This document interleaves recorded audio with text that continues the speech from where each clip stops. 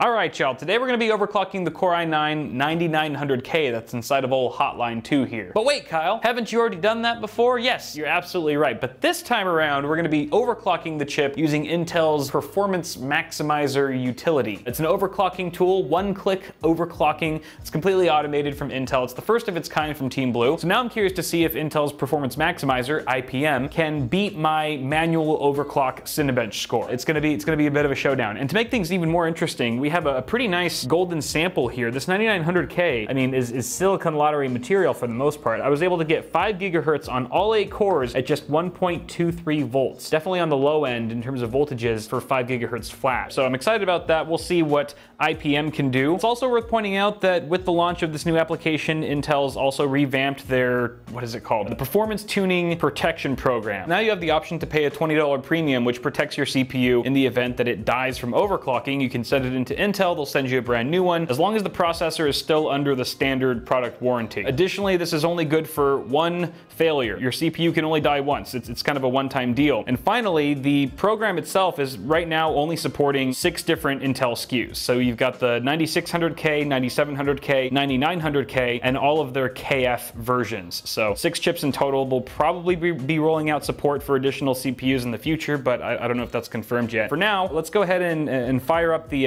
IPM, and we'll get overclocking. All right, so I'm just gonna fire it up. I've already installed it on my desktop. I have never launched this program before, guys. I'm saving my first time for you. You should feel special. All right, so here it is, Intel Performance Maximizer. Okay, I agree that I could potentially fry my chip. Apparently this program creates a 16 gigabyte partition on your drive so that it can store whatever data it needs to set your auto overclock. So we do have enough storage. Yes, I'm gonna shrink the partition.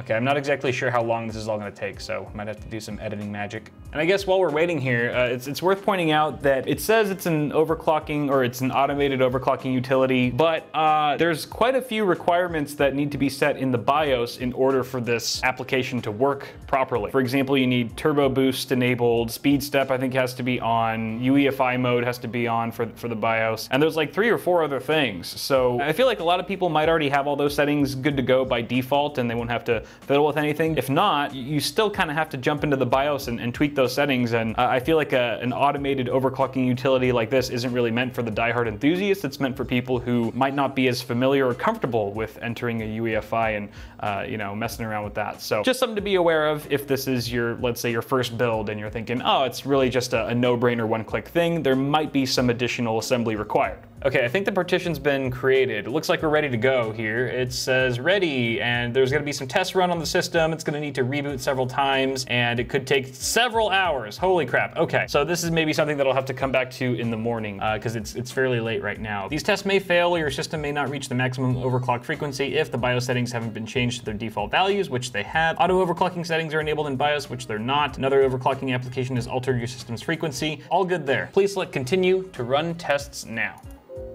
Oops, wait.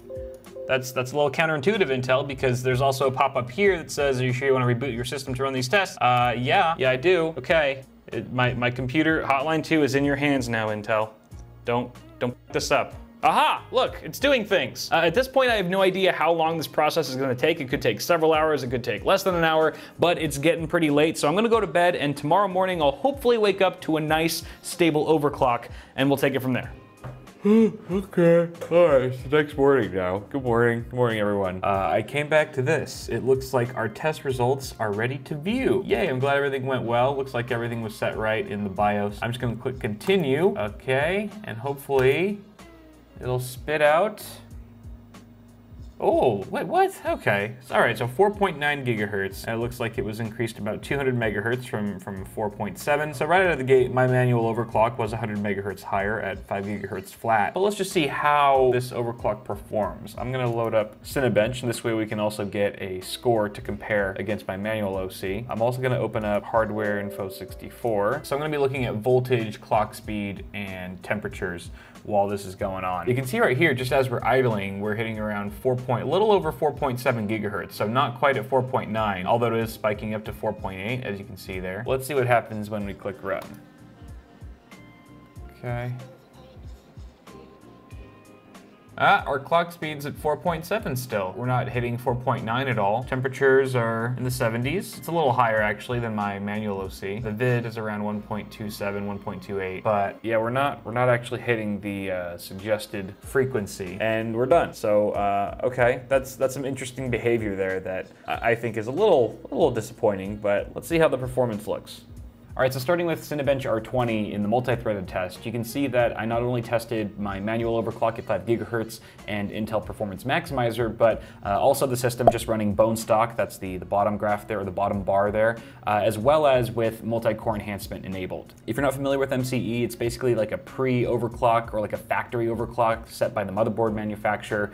They don't actually dial in a specific clock speed, but rather they allow the CPU to operate outside of Intel's specifications. So you will potentially see variance between different motherboard manufacturers based on how they actually configure their own MCE. Sometimes it's not even called MCE, it's under a different name depending on the motherboard vendor that you're using, but it's basically a factory overclock. A lot of board vendors are just enabling it by default, like right out of the box, so I felt it was an important piece of data to include in today's tests. With that said, you can see our results here with the stock score getting 4,390 points. That's our baseline. Our manual overclock was able to actually pump out 5,123 points. That's a 17% uplift over stock. Not too shabby. Intel Performance Maximizer did well here too, getting 4,918 points. That's a 12% performance bump over stock, and MCE actually beat out IPM. It got fairly close to my personal overclock actually, getting 5,017 points. That's a 14% uplift over stock. So again, your mileage may vary with MCE depending on the motherboard that you're using, and the Maximus 11 Extreme that we're using today being a very top tier high-end motherboard, I would assume that its MCE parameters are a bit more aggressive than you might find on an entry-level or budget board. Moving on to Premiere Pro, this is a rendering test. We had a 10-minute clip at 1080p, 60 FPS, H.264. This is basically showing the time that it took to render that clip with the given settings. So the time's measured in seconds. Lower is better here, of course. At the very bottom, you can see our stock system was able to render it out in 472 seconds. With my manual overclock, we actually rendered it out 8% faster with 435 seconds on the clock. IPM did not do very well here. In fact, it actually performed worse than stock, taking 3.4% longer to render the clip. Not exactly sure what happened here or why that is, but I ran the tests multiple times and this was the result.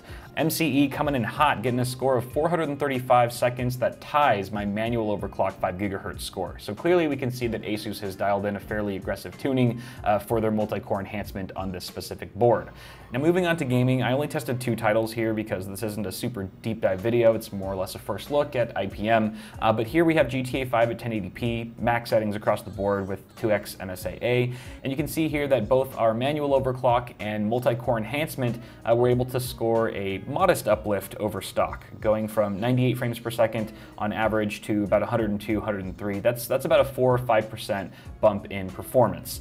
IPM, once again, it fell short of stock performance. For some reason, I tested this again multiple times, it was repeatable, and we actually went down a couple frames. That was both on average frame rates and 1% lows, so that's actually why I decided to test a second game. It was just going to be one game initially, but then I tested Metro Last Light to see if that was repeatable, and sure enough, IPM fared worse. It fared worse than stock with no multi-core enhancement enabled. We went from 162 frames to 159 frames per second. We saw a really nice performance improvement with our manual overclock and with MCE enabled, both of which rendered about 8% more frames on average than our bone stock system.